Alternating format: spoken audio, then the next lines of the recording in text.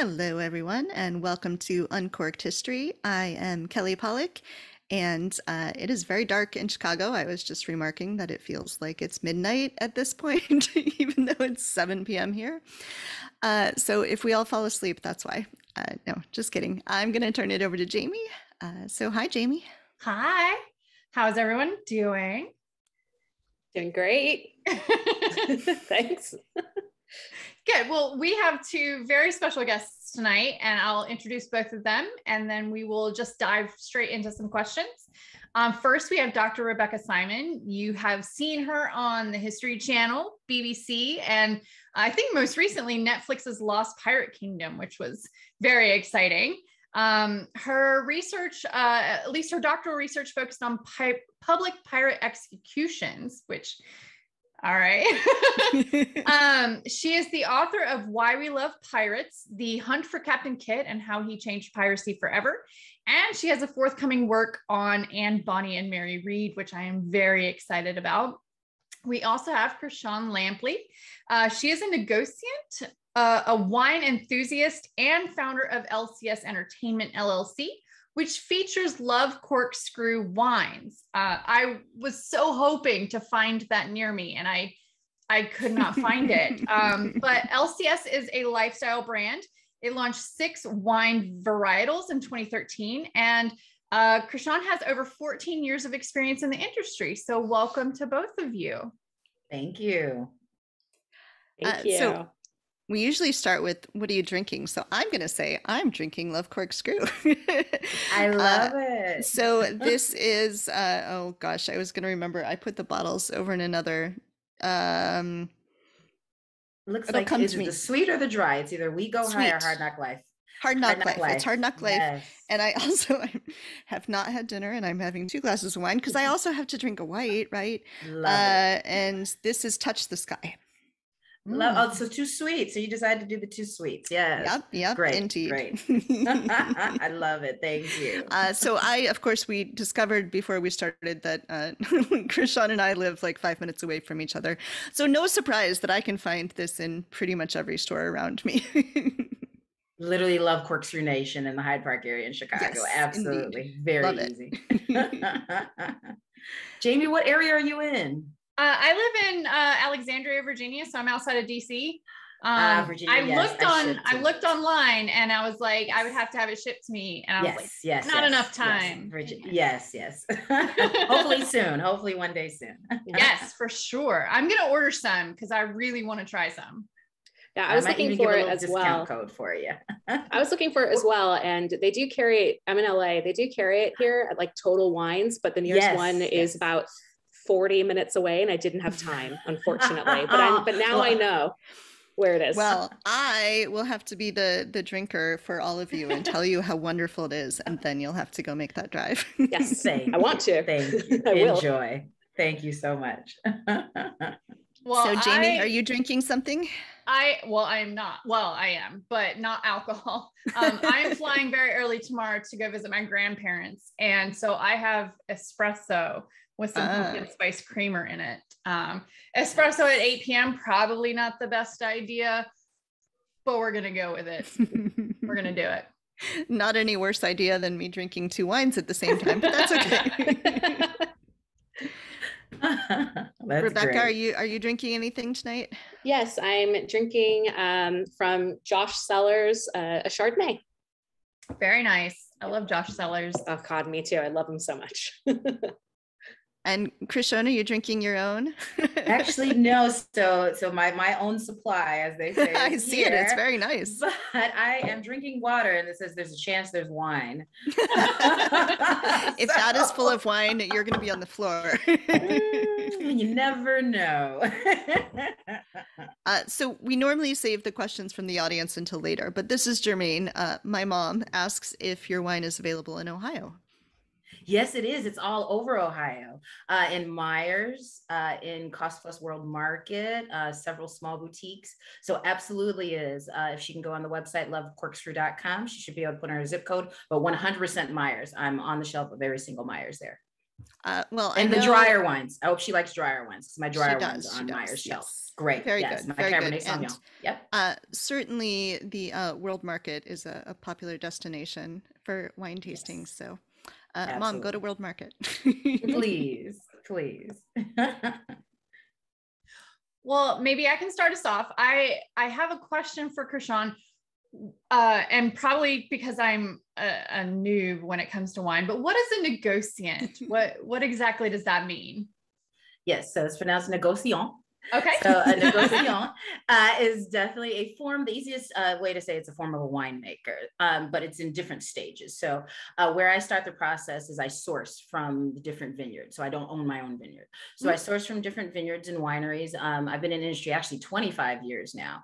I've owned Love Corks for 9 years. And I've sourced from 4 different vineyards. I'm currently sourcing from a vineyard in Chile, which is very exciting for me for a Sauvignon Blanc, California, and I love to support local. So actually, Kelly is drinking 2 of my locally sourced Michigan wines that are really, really true to the Midwest in Niagara and Concord, which is definitely in New York area, of course, Niagara, New York. So they're just great grapes for the Midwest. So that is what a negociant is. I produce it. So starting from the time it's harvest, I work directly with the vineyards, and I do everything to make the product my own, whether it be the residual sugar, whether it be the acidity, all of it's me. So I've been doing it a long time. It's great. And that's probably the only reason we could get you in November. There are some other people who have their own vineyards tend to be pretty busy right now. Yeah. Funny. So I was just telling you earlier, I have literally an hour of sleep because it's OND season, as they call in my industry, October, November, December. So we are the busiest during this time, not only harvest, but this is the main time that we actually make money because everyone buys wine during the time. Summertime is spirits. Wine is the holidays. So our largest season happens starting Thanksgiving. So we prep in October, obviously from harvest as well. But all the store shelves are going crazy. So we're trying to make the small little time that we actually make money. We do it in these 3 months. So yes, busy season. Excellent. So Rebecca, I have a question for you, which is, why do we love pirates? Oh gosh, so many reasons. So yeah, this was a big question I actually had started to develop when I was doing my master's, because I was like, after reading Redeker's book, Villains of All Nations, where he talks about, Jamie's nodding her head, she knows what's up. After reading that book, I was like, okay, so pirates were seen as terrorists and treated as terrorists. How do we get from that to Jack Sparrow? So how'd that change? So based on my research, my arguments is, and what I believe is that I think there's always been this fascination with pirates because people have always just been kind of drawn to, so I'm trying to think of the word, kind of the people who go against society. We've always been very fascinated by that. But what was interesting about pirates in the 1700s in particular is that they were able in a way to escape or transcend their social classes, which was pretty much unheard of during the early modern period. And this is because a lot of pirates who were working class, and not all were, a lot were actually middle and even upper classes, depending on what their origins were, they were able to, if they survived piracy, they could get wealthy and be able to retire in just a year or two, again, if they were lucky. So that was quite fascinating. And also people were interested in piracy because they were people that many others didn't really have much of a personal connection to. They're reading about these figures who are sailing in exotic locales, going against the man and, kind of wreaking havoc. And this is just really interesting. And then this was fueled by the publication of a general history of the pirates in 1724. And, still in print, bestseller, pirate biographies that are mostly fictionalized, like fact, and every hole is filled in with a lot of fiction to make it a bestseller, and some's entirely fictional. But it was really the book Treasure Island by Robert Louis Stevenson, when it was published in 1883, that really kind of changed the perception of pirates and made people really start to love them. Because, he kind of creates this great anti-hero, the hunt for buried treasure, and coming up with a lot of the kind of archetypes and tropes of piracy, the R matey, which was the accent of which was popularized by Robert Newton in the 1950s version of Treasure Island. And this is kind of what set off kind of this very romantic idea of like this anti-hero in Long John Silver finding this buried treasure, and you're kind of rooting for the villain, even though he is a villain. And this just kind of transcended through the 20th century. It's one of the most adapted pieces of literature of all time. And yeah, so lots of reasons. I can ramble on for ages, but I don't want to take up too much time on it. So, but many, many reasons. I love this, the tropes that come from Robert Louis Stevenson's Treasure Island, because it's just like it proliferated through all different types of pop culture. It wasn't just in literature, but it was in film, and it was, you know, all of these things. So I think that's really fascinating. Something that's really interesting to me is how people get started in their industries or in their fields. And so we'll start with Chrishon. Like, what drew you to entering the wine industry? People. I was in sales and marketing for over 25 years. And I just was always drawn to people. I go back as a child. I was a classical trained pianist. I was always in front of theater. I loved people. I'm more comfortable in front of thousands than I am in front of one. So it was that I want to get to know you, and I want to talk about it. And I want to talk to everyone. And then it kind of transcended into owning an art gallery. And when I owned the art gallery, I actually wrote the wine list, and we won Chicago's best for the best wine list. So I knew I had the knack for it. So the quick story is a start in sales and marketing, grew in the wine industry through distribution side as well. So I was in the sales side, had over 250 accounts, and I knew what was missing because everyone would tell me the same thing. They wanted to support small batch vineyards and wineries. They were sick of people like me coming in, selling them the Kettle One, Smirnoff, and some crappy wine, because that was part of our sales goal. So it really was listening to people and enjoying what wine brings. It's enjoyment over breaking bread with each other and that conversation that you have. And it's interesting. And just that's the quick of it. And 1 million bottles sold thus far. I love Corkscrew. So cool. That's amazing. I'm the opposite. I am comfortable in front of like 5 people, and then like you get me in front of thousands, and I'm like, so hello. Yeah, it's funny. It was great. I did a TEDx, and it was funny beforehand. I'm nervous. I want to throw up, and just, I don't know what's going on. And I'm like, oh my God, I've been practicing. And, they're very, very strict on exactly what you have to do and how you have to do it and where you have to stand on the red dot and all this thing. And it was so funny. As soon as I hit the stage and this huge audience of people, I'm like, I'm home. Like, it was great. Beforehand, people wanted to talk to me. I'm like, leave me alone. Like, I don't want to talk now. This is going to change my life. And when I get on stage, I was fine. So, wine is romance. Wine is selling it. There's thousands of wine brands out there, but it's about telling your story. And I love Corkscrew tells a story. That's awesome. Thank you. So Rebecca, we both do pirate stuff. So how did you get into pirate stuff? So kind of in 2 ways, really. So, kind of in the non-academic way, I'm from Los Angeles, born and raised, and my mom would take us to Disneyland every single year from the time I was a baby, really. And my favorite ride was just always Pirates of the Caribbean.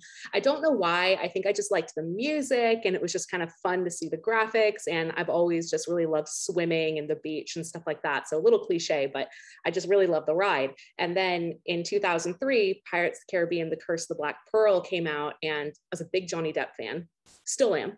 I thought the movie looked really cool, went and saw it with my friends, and I saw it like 3 times in theaters. I thought it was so fun. But that was, for a long time, that was just kind of it. I was like, oh, this is fun, but I never thought I'd do something with it. And then when I started my master's in history, I really wished that there was a way I could have combined like colonial American history and early modern British history and all that. And then we had a professor who was new develop this field called he didn't develop it, but he brought in the field of Atlantic history. He'd actually been a student of Marcus Rediker at University of Pittsburgh. And we read the book Villains of All Nations, and I thought that was just so fascinating. Again, like, pirates that were treated as terrorists, this war on pirates, not too different from the war on terror, in my opinion, in some ways. And again, like I said before, I was like, how did we get from there to Jack Sparrow? And I wanted to start researching it further. It's honestly something that I never thought I'd get into. If you'd asked me when I started my master's program, like, would you ever do maritime history? I would have been like, no. And I ended up absolutely loving it. And I didn't even think it was a subject I could do. Like, what historian would do piracy? I thought it was just Marcus Rediker's thing until I did an independent study and had to read all this literature on it. And when I went to do my doctorate, at King's College London, I wanted to continue with perceptions of piracy, because that's what I looked at for my master's. My master's was on Treasure Island and portrayals of pirate in print in the 17th, 18th, and 19th centuries.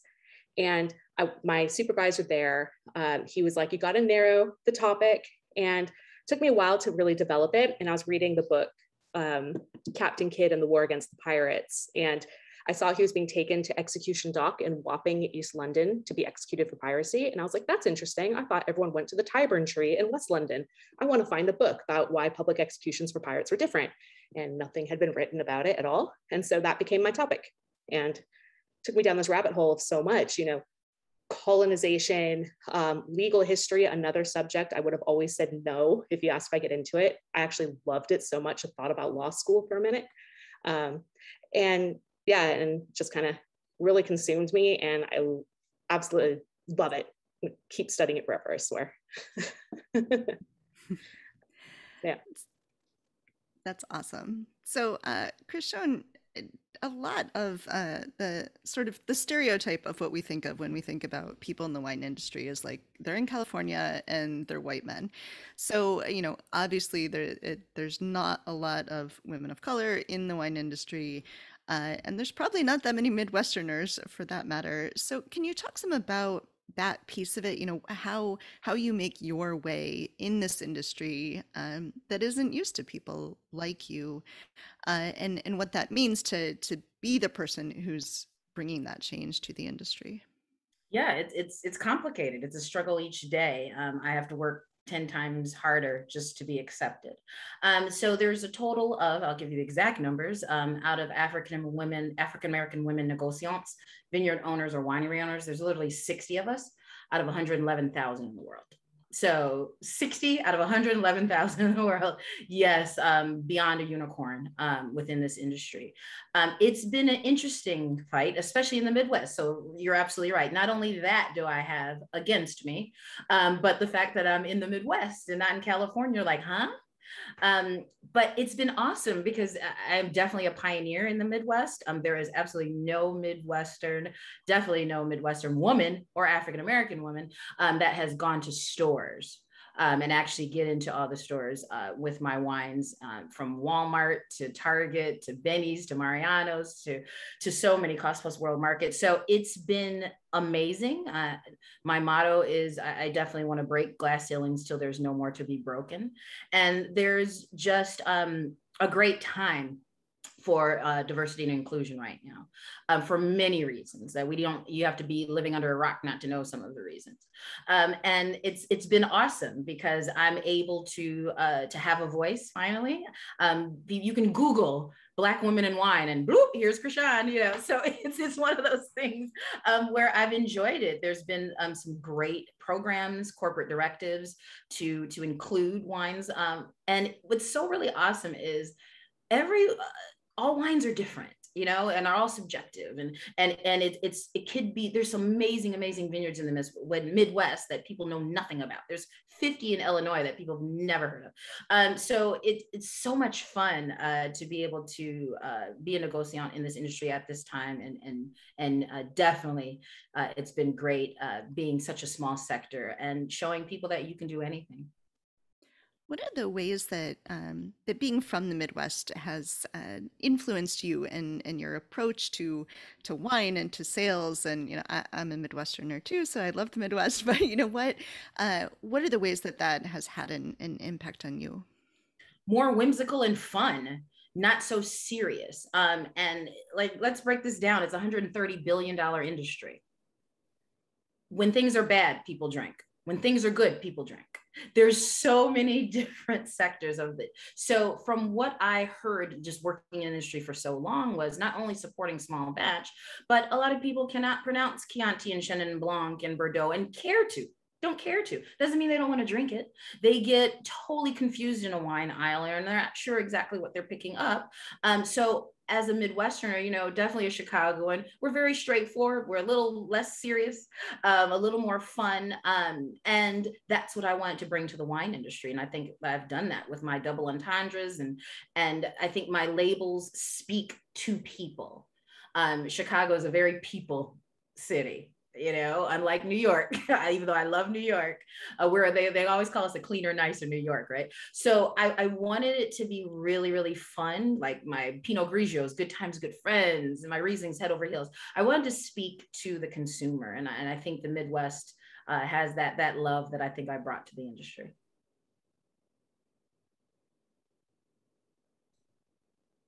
That's awesome. I drink a lot of wine. I don't know that much about wine.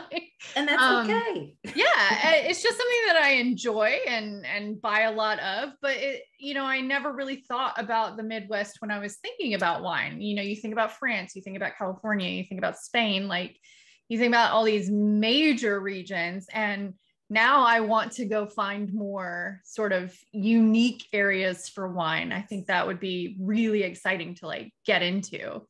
That's why Washington's a big thing now with Riesling. Like people love Washington Rieslings. So yes, there's so many different areas and regions and sectors of great growing that, of course, each area, each weather condition, it's going to taste different, have a different flavor profile, and it's fun. Is there anybody that, when you were breaking into the industry, especially, but like, is there anybody you looked up to or that you look up to now, or somebody that inspires you in your industry?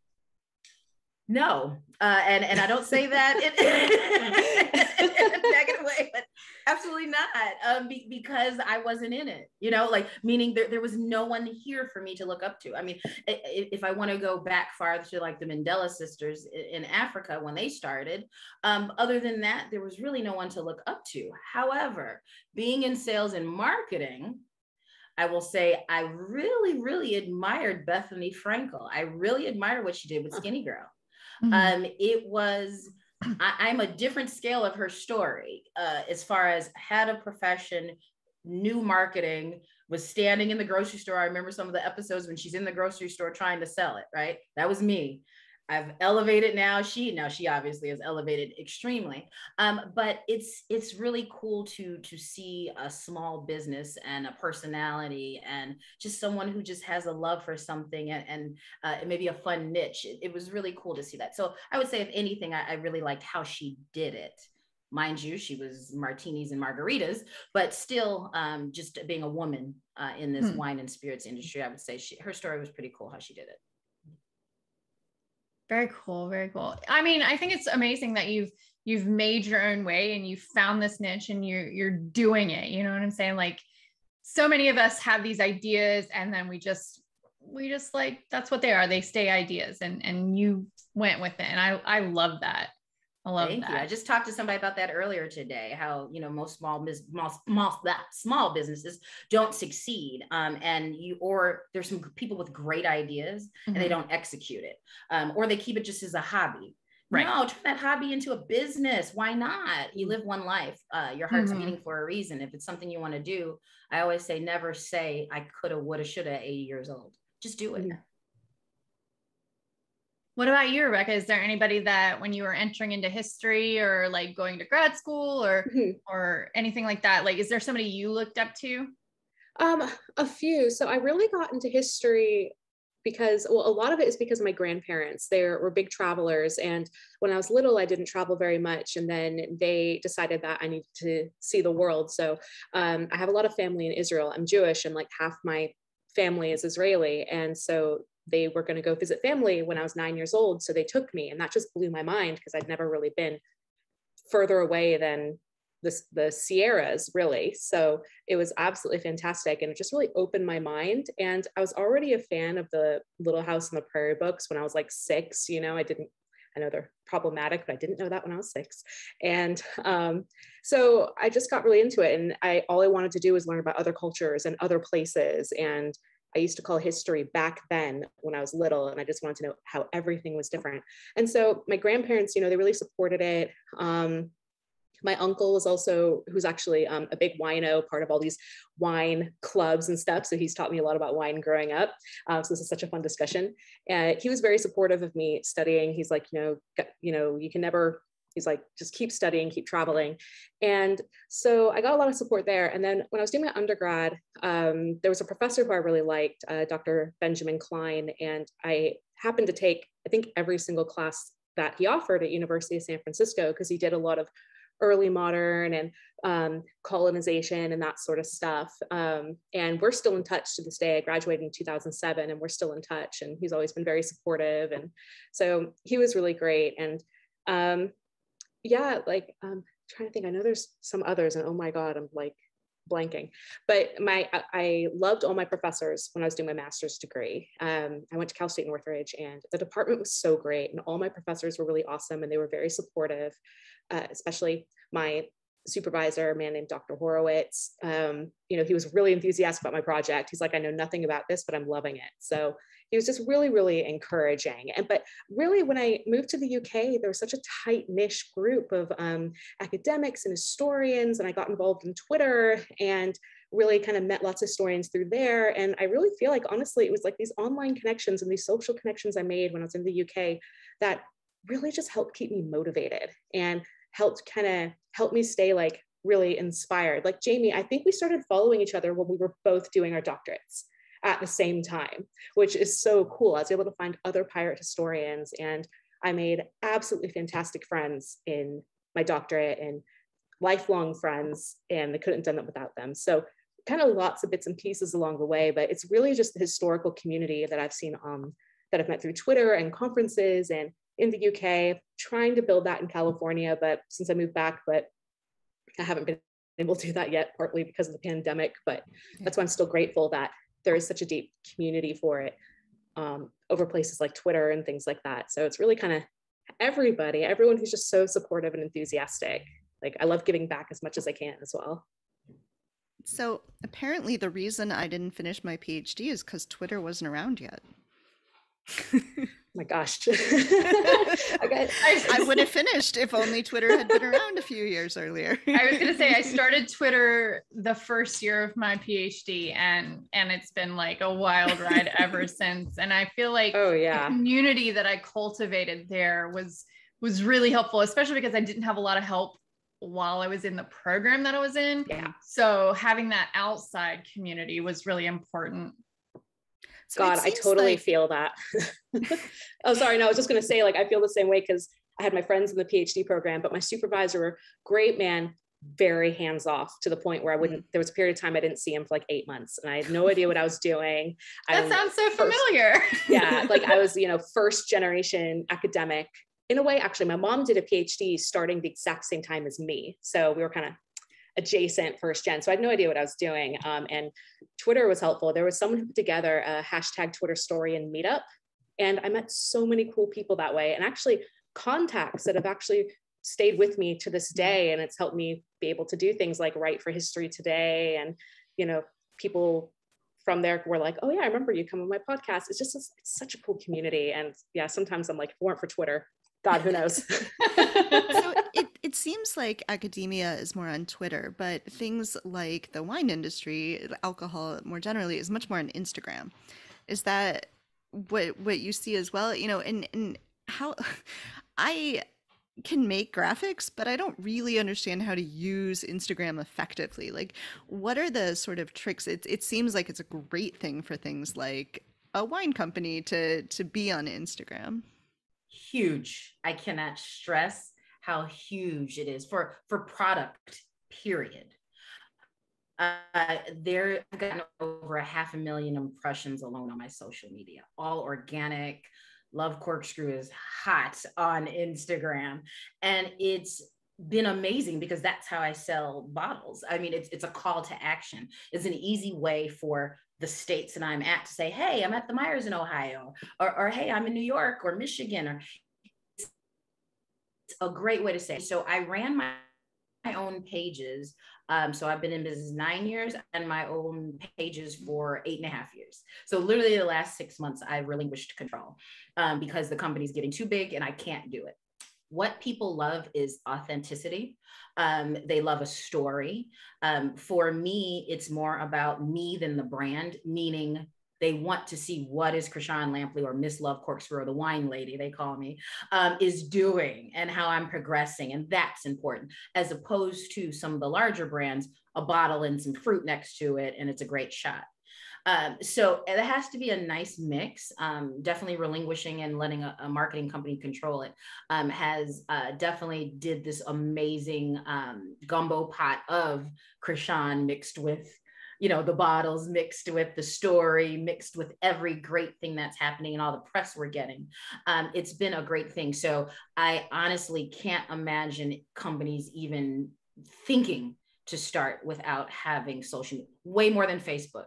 Facebook does nothing for me like Instagram does. TikTok does a little bit, but I cannot even stress it. One great winemaker out of Healdsburg, California, I had a great conversation with him, and he actually emailed me. I had flew down there, had a great talk, came back, and he said in an email, Chrishon, so how do you do it? Like, this is like this huge multi-million-dollar vineyard, right? That sells this amazing 96 point wine at $100 a bottle. And they're asking me how Love Corkscrew in Chicago sells so many bottles and has such a great organic following. So it's definitely a trick to it. There's a gift to it, but it's all about being authentic and telling your story, because we all can do that. Nobody's reinventing the wheel. We all can have a great product, but there's thousands of great products. We all can have a great service. There's a million great services, but it's only one you. So it's about telling your story. So you also do this this YouTube video called Love Seat, which is obviously very authentically you. And the one I was watching, you were talking about that you have to spend money to make money, which I think is extremely hard for people who don't like to spend money. Can you talk a little bit about that and that sort of, it feels so risky to do, how you get over that?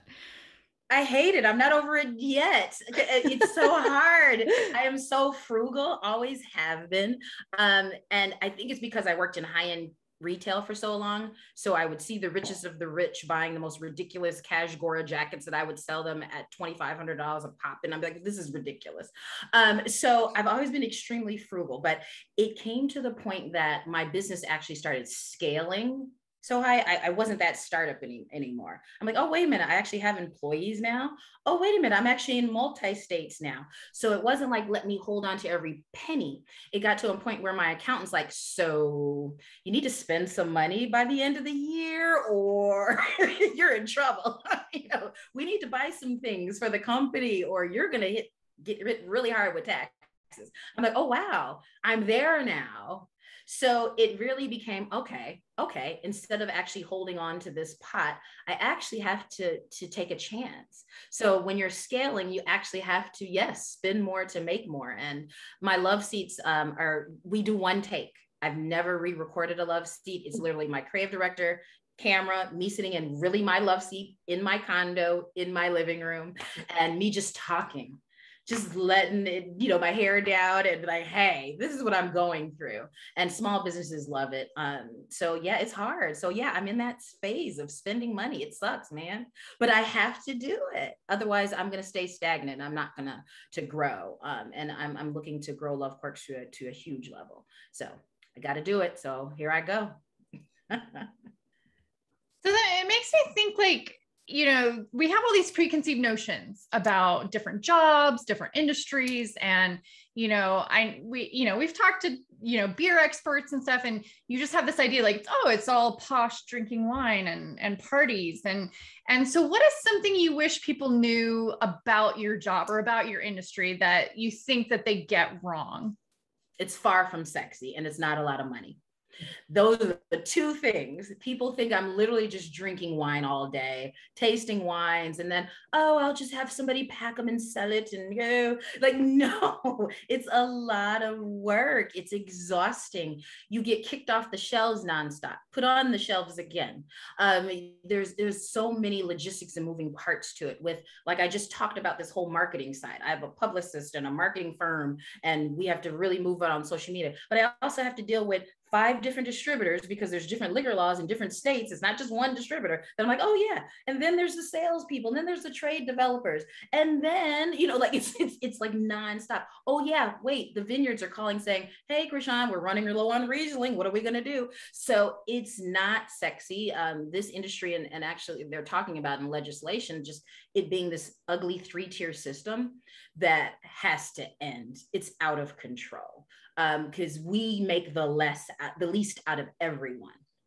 By the time it gets to the shelf, I've made the least money. The distributors make the most money. So it's really, really not what people think. You have to sell a lot of bottles. I mean, again, I've sold 1 million bottles and people are like, oh my God, you must be rich. 1 million bottles is nothing. When I get to 1 million cases, then we're talking something. So it's not what people think. And no, not just because you enjoy drinking wine, should you start a wine company. Doesn't work like that. There's so much more, and there's so many moving parts that you might be like, that's okay. But I love it. I love it. What about you, Rebecca? Like, I mean, we're both in the history field. So like, I feel like I understand a little bit, but for the audience and stuff, what is it about studying history, especially studying pirates, I think is the thing. What do you think people get wrong or misunderstand? I think that, and I did run into this a bit in my PhD, and I'm kind of curious to know if you did as well, is that a lot of people, they find out I did pirates, they go, I wish I picked a fun subject. Oh yeah. Yeah, you know, they're like, oh, you get to travel to all the fun places for research. And it's like, well, it's still research. People said the exact same thing to me as well. And I was like, yes, I did go to Jamaica, but I spent the whole time in a library in Kingston. I did manage to take a weekend to go to Ocho Rios and see a little, but for the most part, I'm in the archive the whole time. But, you know, I was just kind of this misconception. It was just this misconception that it was easy, it was fun, like, oh, you just sit and you just read all day. And the reality is, like, on the one hand, it is so fun researching what I do. But on the other hand, it's a slog so often, you know, doing all the reading and all the researching, with which I love, but also can hate sometimes depending on how it's going. And also, I don't know if you experienced this as well, but a lot of times when I was going to conferences, you know, piracy, maritime stuff felt like a boys' club sometimes. Oh, yes. And yeah, like I remember being interrupted I was presenting a paper, and an elderly gentleman criticized my paper, saying that I hadn't spoken about the Royal Navy, and that I can't be researching piracy if I'm not doing the Royal Navy. But the angle I was taking didn't require the Royal Navy. And I said, and I was explaining that, and he interrupted me and said, like, no, you're incorrect. And I was like, so, you know, and I was still young and shy, and looking back, I'm like, so much good said. But I think also, like, with the way I do it, and I also think it's similar to you, Jamie, is that I'm not like a traditional academic. I teach part-time at a community college, which keeps my foot in. But a lot of the research I do is very much on my own. Being a community college, not a research institution, I have to kind of really sort of hustle around to find my sources. Luckily, I was just so anal retentive when I was doing my PhD that I saved everything, even if it didn't feel useful at the time. And that's been a big help, especially during the pandemic. But it's very busy. It's both busy, but also a lot of like times where I'm just like, oh God, I just can't seem to get anything done. And I've got all this time, but at the same time, no time, like fielding emails. And, you know, I do a lot of stuff like going on podcasts and doing interviews and guest talks, and it's great, but keeping on top of the schedule can be quite tricky. And, you know, it's a lot of self-advocating, and I'm not comfortable with it. I'm not going to lie. People are like, you got to advertise this, you got to do this, you got to do that. And I'm like, oh God, it feels so weird to do that, even though I know it's true. But I think it's just kind of this misconception that people think it's easy and that it's just fun. When the reality is, when I was doing my doctorate, doing my research, it's no easier or fun than any other topic. And in a way, to kind of say like, oh, that's so easy. It's, in my opinion, it felt a bit like I was being put down a bit, like I was just on a lark. And the reality is, it's just as difficult and it's just as labor intensive as anything else, but in a way also is fun. And I know I'm very fortunate and privileged to be able to do what I do. And, you know, I absolutely love it. But even though it's pirates, just as much work as anything else. I think all of our jobs are just email all day long. It doesn't matter what job you do, where you do it, you're just doing email all day long. Yeah. And I also have to kind of field a lot of people who actually on social media will get upset with me. And again, Jamie, I know you experienced this when you wrote that article about the Tampa Bay Buccaneers. And yeah, I remember that. And I'm sorry to even bring it up, but I have also kind of encountered a lot of sort of abuse online. Like I started doing TikTok actually back in August, which has really kind of increased sort of my presence. I just do a pirate fact or two a day, that sort of thing. It's a lot of fun. But I did a silly video that went viral, just simply saying pirates didn't bury treasure and that wasn't a thing. And I can't tell you how many, I got hundreds of thousands of comments on it of people being like, you don't know anything, you're wrong. Just because you have a PhD doesn't mean you know anything. Like, you know, she knows nothing, like going on and on and on. Like, you know, you shouldn't be doing what you're doing. Like it's, and I get a lot of that. Like whenever I say something that people don't like to hear, you know, people get, because of the internet and the anonymity, people just become downright, I don't know if you can swear or not on here, but like, you know, people just get like, they're just downright assholes sometimes. Yeah. You know, I get like a lot of unsolicited emails, people being like, do your research, you don't know anything. Here's an article from like the Daily Mail or something like that, or Wikipedia. And it's like, you know, just fielding a lot of this. And sometimes I do wonder, if I was a man, would I be getting all this? I don't know. So, yeah. Yeah, no, I feel that. Mm-hmm. So I want to encourage the audience, if they have any questions, to put them in the Q&A, and we can have our guests respond. I can keep asking questions forever. That's what I love to do. So if you don't, that's okay too. But please, if you do, I want to ask Chrishon, what's the best place on earth, and why is it Chicago? I love Chicago. I love Chicago. You know, it's one of those things I would tell all my friends always talk about. They always say, if you can make it in New York, you can make it anywhere. No, if you can make it in Chicago, you can make it anywhere. We have such a mixture of old school, if you will, train of thought process here, but we also have so many cliques and groups of like people that, you know, you have to be accepted, whether it be University of Chicago group, whether it be Kellogg's group, you know, like everybody's a group. It's sad in that way, because there's a lot of segregation in Chicago. But it is also if you can break through to those different groups and maneuver, then you can make it anywhere. And I've lived elsewhere. I've lived in New York. I went to FIT there. So I lived in New York. I've lived in Las Vegas. I've lived several places that, oh yeah, Chicago's something else. But at the same time, I'd be ready to leave soon, this weather. I don't need to be here forever. I definitely don't. I definitely want to move west. But Chicago just has my heart. It's just an amazing place. And just, I mean, obviously, you know, we have some of the best restaurants in the country. So just even that and really breaking through the wine industry with some of the best chefs in the world has been something else. And I love the fact that some think Love Cork is amazing. Some like, you still have a little work to do. Hey, I still got 88 points on my wine. So I know what I'm doing, but it's been amazing. And again, if you can make in Chicago, I mean, please, Virginia loves Love Cork. I ship to Virginia all the time. There's other states that take my money. Texas is like, just here, take my money, Chrishon. But Chicago was rough. That was a hard one to crack. I'm flowing everywhere now, but it took me years too. I gotta say, for the first, last weekend, I was actually in Chicago for the very first time in my life, and I loved it. I went to go see a comedian called Eliza Schlesinger, who I love, and she was at the Chicago Royal Theater on Friday. And when I saw she was going on tour, I was like, I'm gonna go see her in a city I've never been to, that everyone's always said I should go to, and that's Chicago. And I loved it. I wish I could have spent more time. It was just a long weekend, like Thursday through Sunday, but God, it was so fun. Love the vibe. It very really chill, is. very nice. Yeah. We get such a bad rap, and people have no idea how wonderful Chicago is. It really is. People ask me when I was going, they're like, but it's so dangerous. And I was like, I was like, every city's dangerous. Like, every city is dangerous. Like, every city, no different, like honestly. And it was fine. I loved it. It's great here.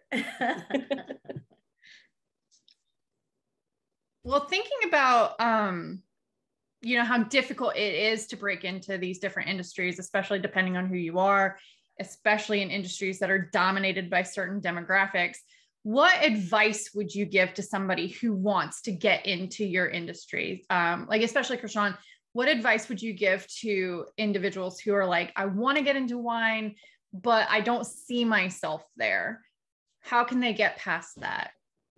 Education. Don't do it the way I did it. I did grassroots. I came up during a time that allowed me to, and really hitting the ground running pre-COVID, where we were really just still salesmen, like going from, restaurant to restaurant. So there were a lot more in-person situations. So a lot more grassroots of getting to know the industry and me talking to the winemakers and really getting to know. Nowadays, let's fast forward to not only so many opportunities for minorities, but so many opportunities for women to have grants that I never had the opportunity to have, from taking the WSET courses that used to be way more expensive than they are now, but you can do them and get paid back for them. You can do them online. No, I would have to fly to Napa to do the Napa Academy, but no, you can just do it online for 1 week and take the course. Take the test. So there's so many other ways and organizations that are helping get into certain industries that you would never think of. And furthermore, there's so many grants and amazing. I'm not one to love a loan, but there's amazing opportunities of great money that you would never get at interest rates that they have out now. So as far as someone trying to start their career or start a wine company or whatever sector you want to get into it, it's the power of, I'm gonna sound old, the Google. Literally look it up. There's so much free money. Seriously, I just won a Tory Burch grant. My company won $20,000, and it was simply telling my story and telling them at what point I was into my business and scaling in the business. But there's so much money out there for new businesses. There's grants I can't get because I'm too far along in my business. They want startup. They don't want Love Corkscrew. I'm not startup. So I think there's just use your resources, and being at home is not a bad thing. Get more educated and make your decision, because again, it's not as sexy as it looks. And you're going to find that out taking some of the courses. You're going to be like, oh, it's a little more complicated about how you make wine. It's not just some grape juice and, some carbon dioxide. Like, there's a lot going on here. So I think just education. Education is the best way right now, for free. What about you, Rebecca? Would you encourage people to go into history? And if so, what would you encourage them to think about as they get started? So yeah, people ask me that sometimes, like, would you, after doing a PhD, would you recommend people do it? And I will never discourage someone from doing what they want to do, but I would do caution people, if you want to go into history, try not to go into debt. Or if you have to go into debt, make it as minimal as possible, because this is not one of those careers where you're going to be able to make it back very easily, if at all. So that's kind of my big thing. And I would also say, I can say some things that I did that I'm really glad I did, and also things I didn't do that I know I should have done, is when people ask if they want to study history, I'm like, you definitely got to do something that you're really passionate about. You cannot research a subject that you think will impress somebody. And I would tell this to my students. I could always tell when they wrote an essay on a subject that they weren't super into, but thought I would be impressed by. And I would tell them, I'm like, I don't care what you write about. I want to know you enjoyed it. And so that's what I tell people. I'm like, if you don't like your subject, you will fail, because you have to enjoy it, regardless what it is. You're going to feel a lot of imposter syndrome. There are going to be a lot of times where you feel like you don't belong in your grad program, that they're going to kick you out, or that it was a mistake. I thought this all the time, especially when I moved to the UK and I was surrounded by people who'd gone to Oxford. And, people talk the talk so well, but you belong there just as much as anybody else. And you deserve to be there just as much as anybody else. And if you're going to do a PhD, or honestly, if you're going to do any sort of graduate level of history, you've got to, like, people say this all the time, but I emphasize it, you've got to find something outside of it to really do, take your mind off of it. So for example, when I did my doctorate, I got a job with a tour company called Brit Movie Tours, and I did walking tours, and I was a tour guide on bus tours for Harry Potter filming locations, Sherlock Holmes filming locations, a rom-com tour, which is basically the guy who directed Love Actually, that director, I can't remember his name all of a sudden, but those movies. And it was great, got me outside, walking around, exercising, talking to people from all over the world. And no matter how stressed I was, it was a godsend. Have a really good support system. You got to really think about that. I was lucky to make really good friends within my PhD. Sometimes I love them so much. Sometimes it did become a little bit of misery loves company a bit too much. So make sure you have friends outside of it who can ground you. And I was lucky to do that. Like meetup.com is what really helped, because I didn't know a single person when I moved to the UK. That's a whole other story. And if you can get involved in your department as well as you can. And a lot of people when they're applying to PhD programs, at least in the States, they're trying to think like, okay, if, like Harvard or bust, something like that. The reality is any school you're going to go to, it's just got to be the right fit for you. Take into consideration, not just the name brand, but, you know, affordability. Do you want to be close to your family and friends or not? Weather. If you're from, like, you know, for example, me, I'm a baby from Los Angeles. I don't think I could survive a Chicago winter. So I did not apply to Northwestern. The summers are worse. I've heard like the humidity and stuff. Like I can't handle that either. I'm such a baby. Like the UK actually was okay. It's milder than you think in London. So I survived okay. But these things talk about, and also know that the academic job market is terrible. So get skills outside of that you can market. So I'm fortunate I have a teaching credential that I had done before I did my doctorate. So I had a lot of teaching experience, but find opportunities to gain skills and connections outside of traditional academia, because it's so difficult right now. Like I think they say getting a tenure track position is like winning the lottery these days. I just applied for a professorship, and within 10 days, I got an email saying that my application was rejected, probably an internal hire, let's be real. But so that's what I say, like do your research, get a support network, get a therapist if you can. You're gonna need it. Even if you don't think you will, and get ahead of it. I should have done that when I did my doctorate, because I definitely had mental health problems when I was doing it. But so this is kind of what I recommend. But the big thing is just have fun, you know, just try to enjoy what you do as much as you can. Do it if you love it. Like Chrishon, you're saying, you know, make your hobby, make your passion what you can do. And it's the same thing with history. You do have to hustle. You really have to advocate for yourself. But if you do it, it's going to be worth it in the end. Like, yeah. So long-winded, I know, but that's my advice to people.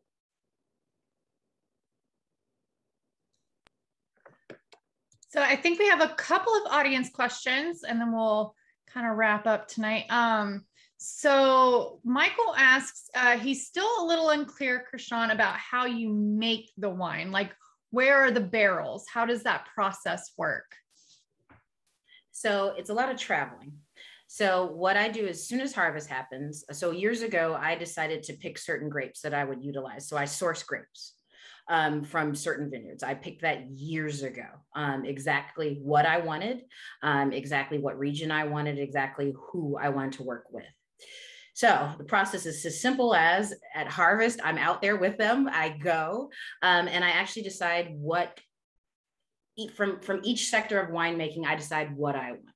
So how it's aged. My Cabernet Sauvignon is aged 12 months in oak chips. I decided that. Whether it be my Riesling, I usually control the acidity a little bit. And it's interesting in Illinois, when you're growing, in Michigan, when you're growing Riesling, it can become very acidic and I have to control it and not make it too sweet. So I decided to do 4.13% residual sugar. So I'm doing sugar trials. And actually, I'm very, very lucky, one of the only, very, very lucky that my vineyards that I work with actually house my wine there. So all of them are, whether it's steel barrels, whether it's oak, whatever it is, they are housed in these specific facilities because I've done so well within those particular vineyards that I can own I can rent some of their space. So it's love corkscrew that they have in the tank waiting for me. And it's, again, I've been working with Michigan vineyard for going on 10 years now. The California vineyard I've worked for 7 years now in the Summerlin area. And just started working with the winery in Chile. And I'm starting to work with one in Washington as well. So it's a process that's going to take a long time.